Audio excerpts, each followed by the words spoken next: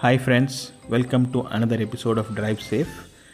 Today we're going to look at a very common scenario that is encountered on the Indian roads, phone-induced distracted driving. So here I've slowed down to let the biker overtake the tractor and just notice what he does. Papa, is he checking his phone?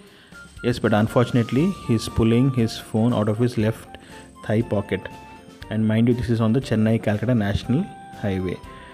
I'm driving to work in the morning, and as I look to turn right into the gate, I notice one of our staff on a blue scooter who's come out talking on his phone.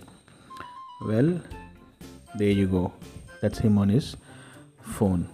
And here on the left, if you notice, the biker in the red scooter, he's not only driving on the wrong side, he's also glued his phone to his left ear.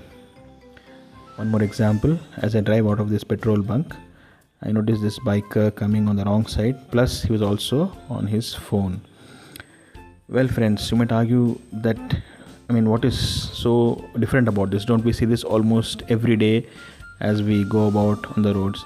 Yes, we do, but my question is it worth it? As an orthopedic surgeon, I deal with trauma patients and accident patients, broken bones, fractures, almost day in and day out, friends.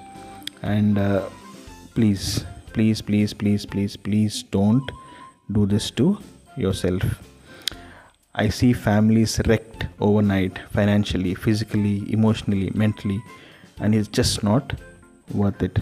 Remember, no text, no message, no phone call, no WhatsApp. None of those is worth risking your life while you're driving on the road. Your family is waiting for you, and your priority is to get back home safe and sound.